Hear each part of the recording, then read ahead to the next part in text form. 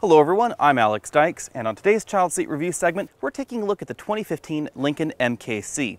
Now the MKC was designed to compete with the likes of the BMW X3, the Volvo XC60, the Mercedes GLK, and the Lexus NX. The key takeaway here is that the MKC is larger than the Audi Q3 or the BMW X1, which is that next size category down. It's also larger than a Mercedes-Benz GLA. The first step to installing a child seat properly in the back is to move the front seat as far forward as possible. That's because you want to give a rearward-facing child seat especially the maximum amount of room that you can.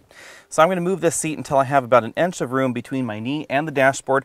Then I'm going to adjust the seat back in a relatively upright position. As I expected, things are a little bit compact back here.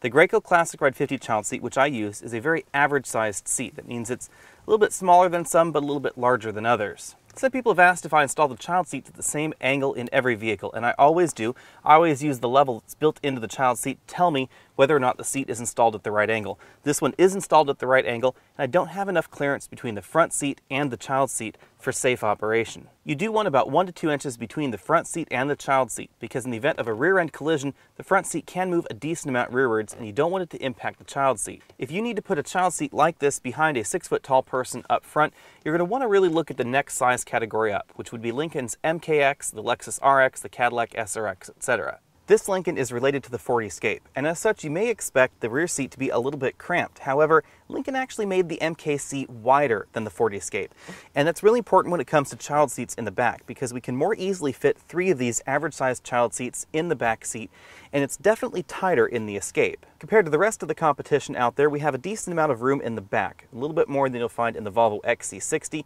right about the same as you'll find in the Lexus NX or the BMW X3. One thing worth noting is that this center child seat is actually sitting in the center of the rear bench seat. It's not skewed to one side or the other. That makes installing multiple child seats an awful lot easier. In terms of anchors, we have latch anchors for the outboard seating positions and top tether anchors for all 3. Looking at the spec sheet, you'll notice that the MKC is a little bit shorter than some of the competition, and that does translate to a little bit less cargo area right here in the back than you'll find in the X3 or the XC60. That means that it is a little bit trickier to insert bags and child seats in the back at the same time.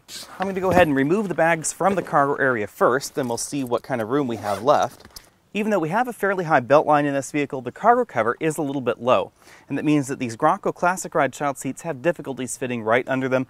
However, you can make it fit if you really push hard. Now things are a little bit tight back here, but I was able to fit one 24-inch roller bag and these child seats in the back and still close that cargo cover right over the top of them. Thanks for watching. Again, I'm Alex Dykes, and this has been the 2015 Lincoln MKC. Be sure and check out my channel for the full review on this vehicle coming up very soon. You can also check us out on Facebook at facebook.com/AlexNautos, over at Twitter as AlexNautos, and you can always email your questions to alex@alexnautos.com. I'll see you next week.